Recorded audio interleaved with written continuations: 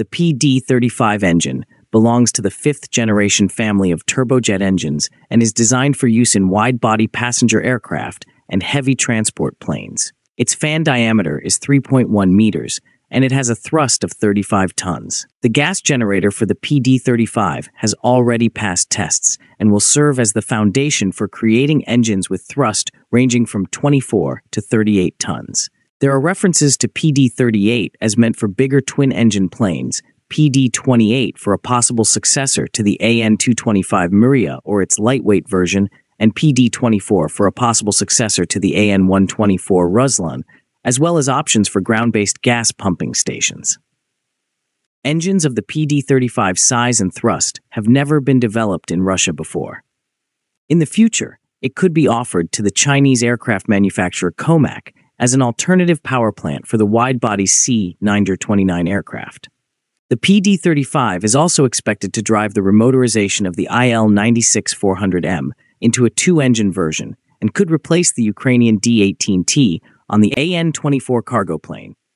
The development of the PD-35 engine began in the summer of 2016 at two plants, Perm's Aviadvigatel and Rybinsk Saturn. As part of the work on the PD-35, it is planned to scale up the gas generator from the PD-14, which is being developed for the medium-range prospective MC-21 aircraft, with the addition of an additional stage at the outlet of the high-pressure compressor. As a result, the number of stages of the compressor and turbine of the PD-35 will be 9 plus 2.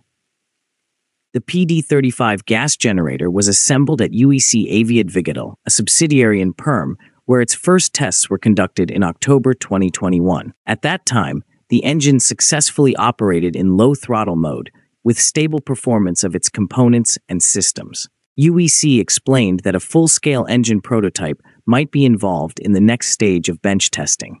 In October 2023, the gas generator of Russia's largest turbofan engine, the PD-35, completed another stage of ground testing, according to the United Engine Corporation, UEC.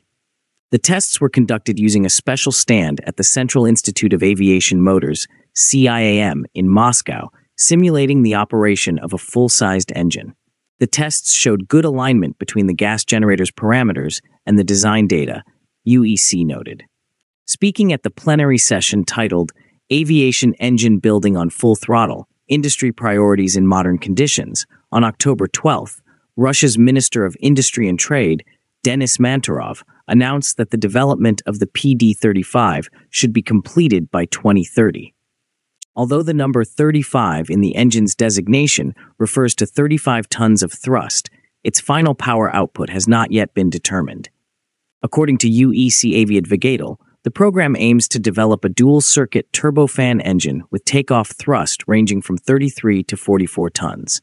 Manturov stated that the final thrust of the PD-35 will likely be between 26 and 35 tons. In March 2024, we will have a clearer understanding, he said. In November 2023, Alexander Inozemtsev, Deputy General Director of UEC, in charge of managing the Perm Motors R&D Center, during the Perm Engineering and Industrial Forum, said the testing of the PD-35 engine is scheduled to begin in the first quarter of 2024. The most ambitious project in our country is the PD-35, which we will probably showcase to the world during testing in the first quarter of 2024. This will be an event happening for the first time in our country, said Inozemtsev, as reported by Federal Press.